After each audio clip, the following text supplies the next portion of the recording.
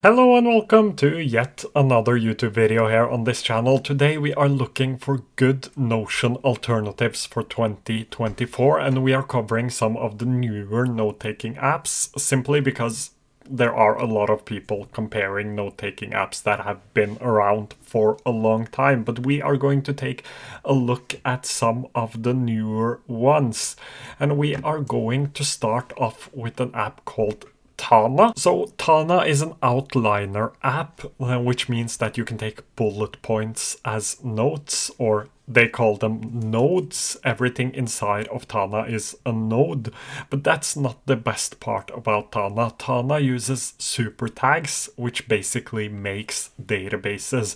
So I can write a bullet point anywhere in my Tana workspace, and I can turn it into a database using the tags. So the only thing you have to do is to tag things properly, and you can easily get a database like this, or a calendar view like this, or even a Kanban view.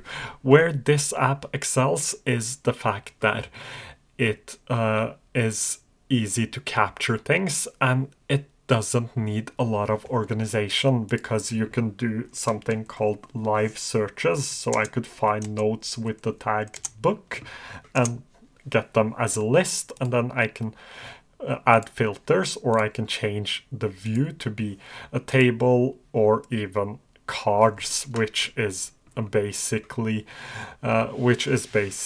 a Kanban view or a gallery view. So that's how this works, and it is a great looking app. It has a lot of cool features to it. I've covered some of them now, but it excels at quick capturing and organization. And as I said, it is an outliner app. So if you want to take longer notes, this app probably isn't for you.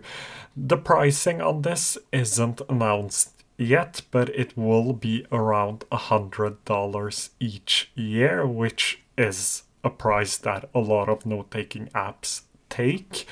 And it has backlinks as well, so you can link to different things inside of your workspace. So I could, for example, link to Harry Potter using the @ symbol. It is quite simple. It took me a long time to understand this app. It isn't that hard, but it took me a long time. The second thing is that it doesn't have a mobile app yet.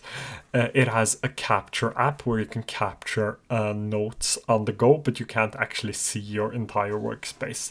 And everything you capture comes into your inbox. And you have a daily page as well for those of you who like to use daily pages. The way I have been using this when I've used this is that I've just put everything inside of my daily page and created different databases which are pinned to the side here. That's basically how Tana works. The next app we have is Anytype, and Anytype is basically a blend between Notion and something like Obsidian. Open source, it stores all of your files locally as markdown files, and it has a beautiful graph view, probably the best graph view I have ever seen. This is the app I use to manage all of my social medias, so that's why I have a lot of notes inside of this app. It has databases which are basically sets, or they are called sets, and collections. A collection is similar to database you would see inside of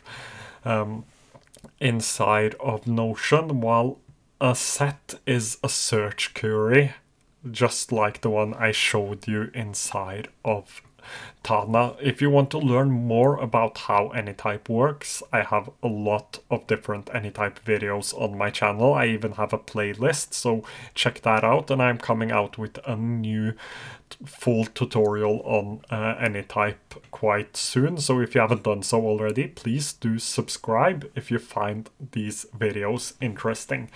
One more thing about Anytype is that it is object based, so everything inside of inside of Anytype is an object, which takes a little while to get used to, but as soon as you understand it, it works perfectly and it fits my brain very well.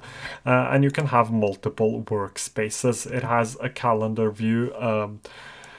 It has a calendar view, and it has a regular database view and Kanban. So you can choose how you want to view your databases. That's basically Anytype for you. There are, of course, many other things. It has a mobile app as well. So if you want to look at your notes on the go and take notes on the go, Anytype can do that for you. And as I said, most beautiful graph view I have ever seen. So that's Anytype. The next app I have for you is called Capacities. It has backlinking. It is object-based, just like Anytype is. Anytype is free, whereas this has a free plan, but it also has paid plans, which comes in around $10 each month. It has a mobile app in early access. You get a calendar with a daily note page, great for tasks, for example, and you get databases as well, so you can add different filters to your databases, and you can see them as a list, a wall, or a gallery view. I love the gallery view, and a table view as well. So when I have been testing out this app, I have mainly used table and gallery, and inside of your table view you get a bunch of different relations, and you can add more relations if you want to. This is probably the app that looks the best. I think it looks really beautiful, and it has a graph view as well if you want to see how your different notes are connected. So both this and Anytype has a graph view, and Capacities and Anytype is probably the two apps that are closest to Notion.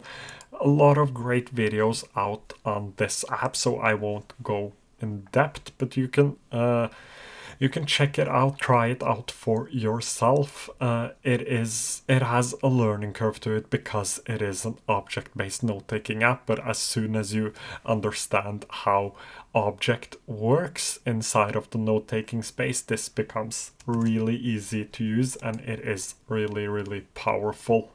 So that's Capacities. The next app I have is Affine or Affine. I will link it down below. I'm doing a tutorial or review video on this. They actually contacted me, and I am making a video, so it is coming within this week or Monday next week.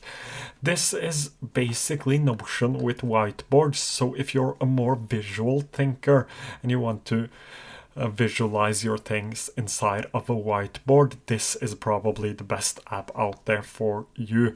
No mobile app yet. It is open source, just like Anytype, and the pricing on this is $7.99 each month if paid monthly, and $6.75 each month paid yearly, which isn't too bad considering a lot of note-taking apps take around $10 a month or $100 each year.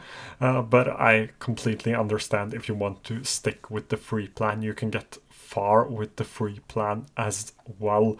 It is similar to something like Notion with a freemium option, where the only thing is the 10 megabyte of cloud storage and the maximum file size and number of members per workspace. But if you're just working by yourself, if you're using this as a second brain, you can get far with the free plan. So a more visual approach. It has databases as well, but no linked databases, at least not yet. I am guessing it will come because we need linked databases. Overall, great looking app. I love the fact that you can have mind maps inside of the same app that you have taken regular notes, so you can turn your pages into a mind map, which is really cool.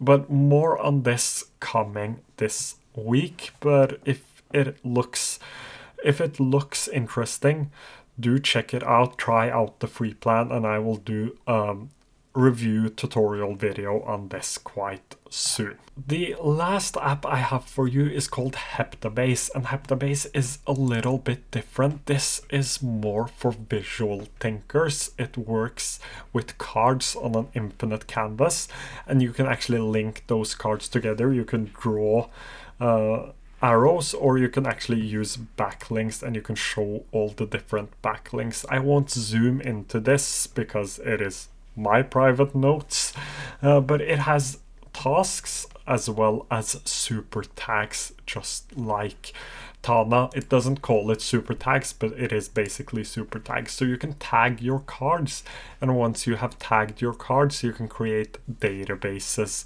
of those cards. And it has a few different views with both the table view and the Kanban view. I'm hoping for a calendar view quite soon, but it isn't announced yet, at least. But I'm waiting for a calendar view.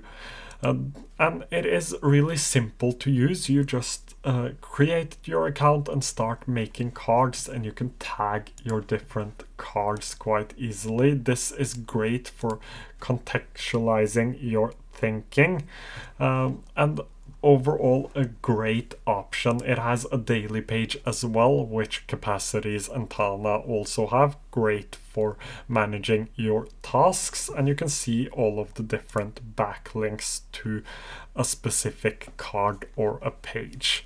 So that's basically Heptabase for you. Another app I have a few videos on, so do check those out. That's all of my favorite Notion alternatives for 2024. As I said, these are new note-taking apps. They will continue to develop. And thank you so much for watching today's video. If you have any questions, please do leave them down below, and I will try to get to them as soon as I can. Thank you for watching. Give this video a like, and I hope to see you again quite soon.